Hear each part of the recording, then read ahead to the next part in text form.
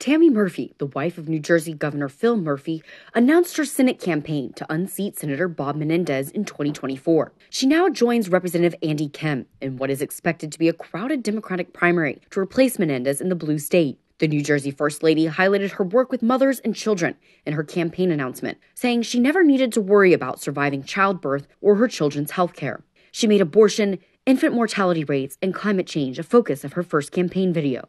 Tammy Murphy did not mention Menendez by name in her campaign video, but she blasted the lawmakers in Washington, D.C.